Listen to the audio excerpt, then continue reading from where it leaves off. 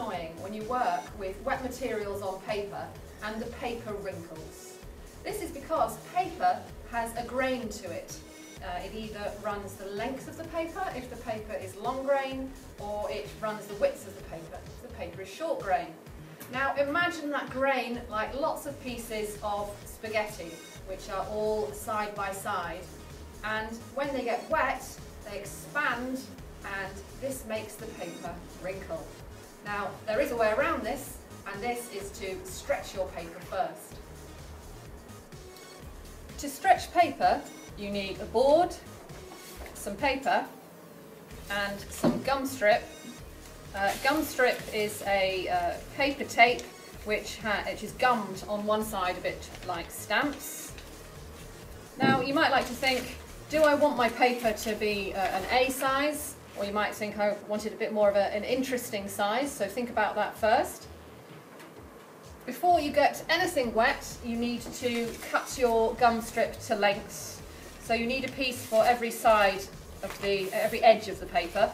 So I'm going to have 2 short bits and 2 long bits, like so.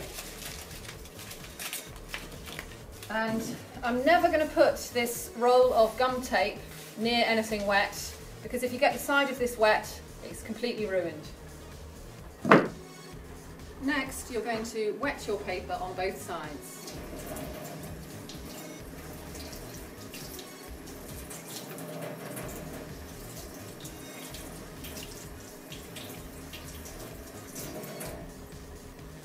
And then just hold it over the sink until it stops dripping, and then place it on your board.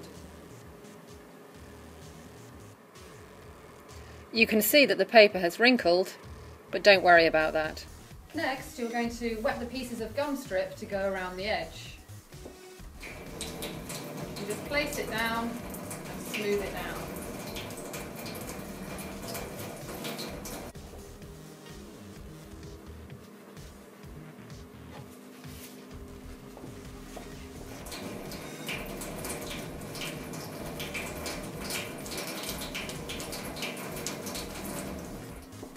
To do this, you are just running the gummed side of the gum strip under the tap.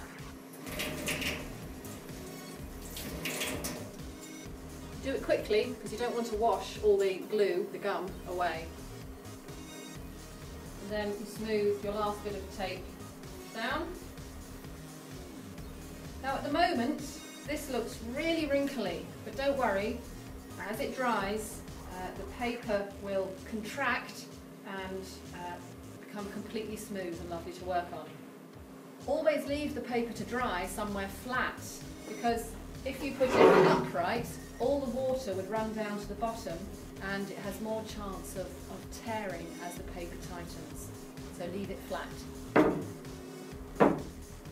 Now this is dry, it is beautifully smooth to work on. It may wrinkle a tiny bit when you put some paint on it, but as it dries, it will go back to being beautifully smooth like this. What a great surface to work on.